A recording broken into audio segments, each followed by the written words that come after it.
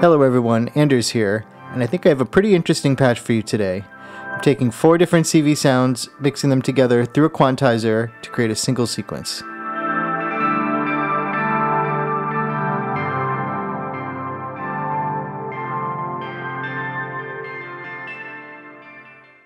I'm using the MetaQ app on Ornament and Crime as a quantizer because it can run in continuous mode.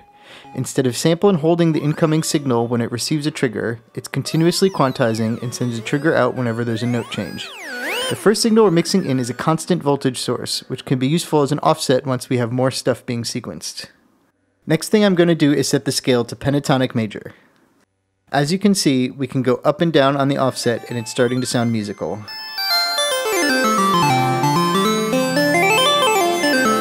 Now let's mix the second CV source, the 2 HP LFO. This is the rightmost blue patch cable.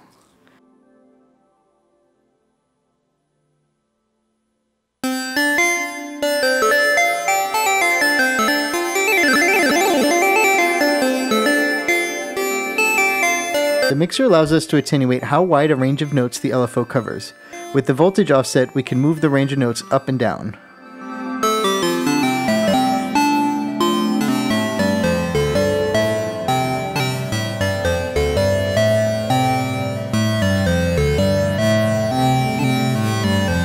Okay, the other 2 inputs, which are the other 2 blue patch cables, are the Subharmonicon sequencers. I'm going to mix in the bottom sequencer first, and you'll see how it affects the notes and the rhythm of triggers the MetaQ is outputting.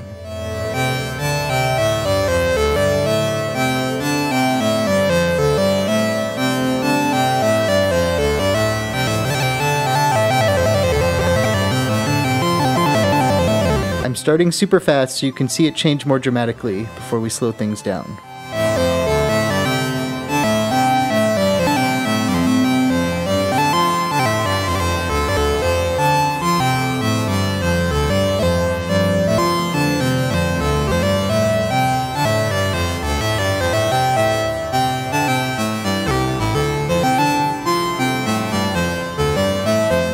I'm going to add a copy of the sequencer to the filter cutoff to add some brightness to higher notes by having the filter open them up a bit.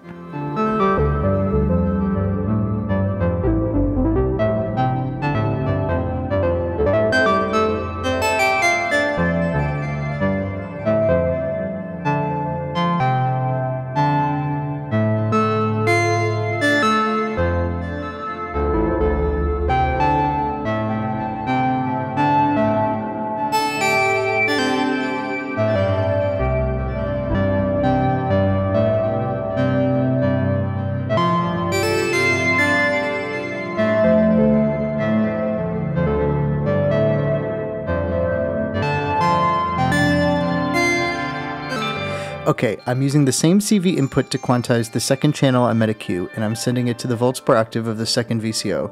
But this time I have it sampled and held based on the second Subharmonicon sequencer, so that it changes less frequently than VCO1.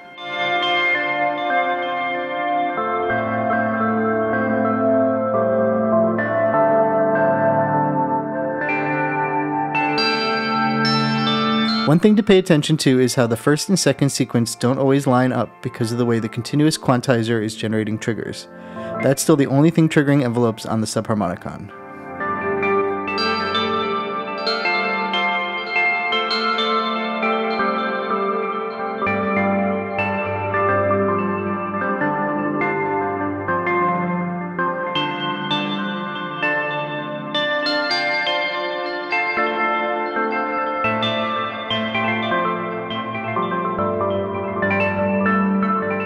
Here I have the volts per octave of the first MetaQ sequence modulating the rate of the LFO.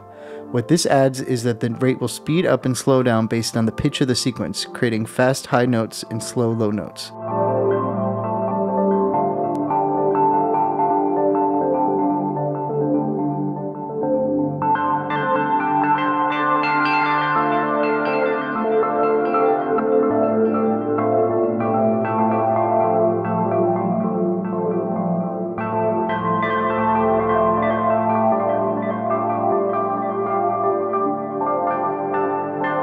I'm also going to patch the second LFO output to both pulse width modulation inputs to add some extra modulation to the patch.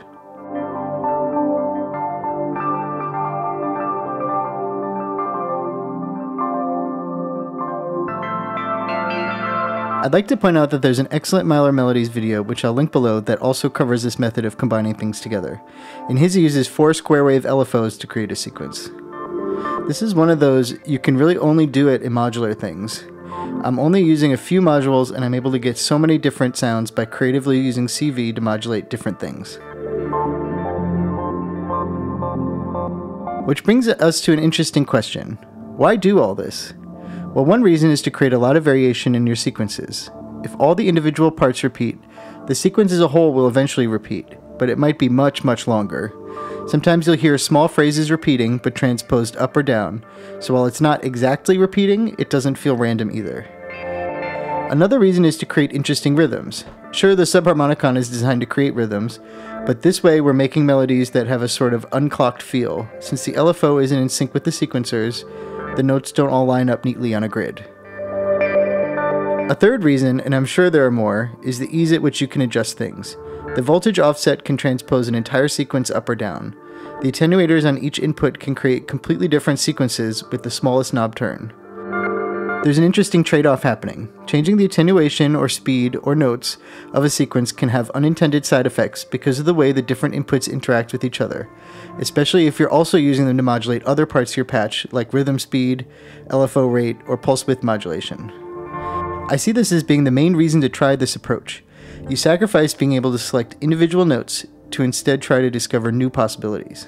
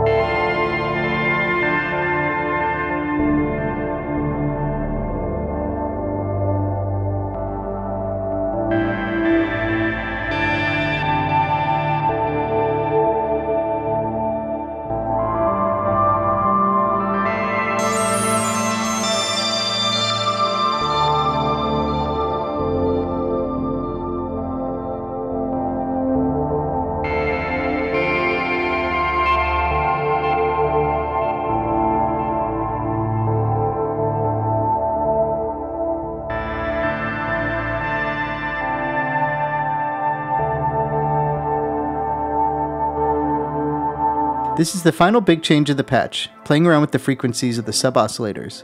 The knobs change the frequency in stepped values. To quote from the manual, the sub-frequency is equal to the initial pitch of the VCO divided by a whole number integer value from 1 to 16. As you rotate the knob, you're actually selecting the integer value used. Instead of worrying about integer values, I had them tuned to octaves to start, and now I'm going to use my ear to find interesting intervals that sound good in context. This takes a little bit of experimenting, and you're going to hear that process now.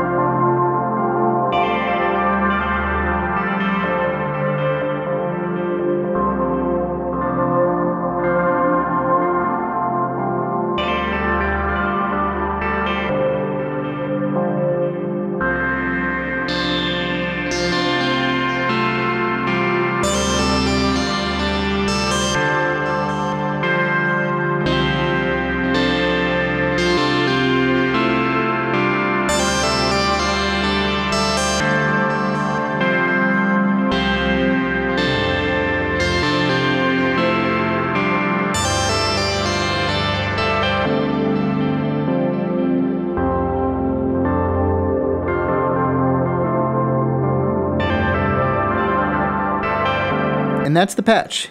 I'm going to let it play out for a bit. Thank you for watching, and I hope you enjoyed the video.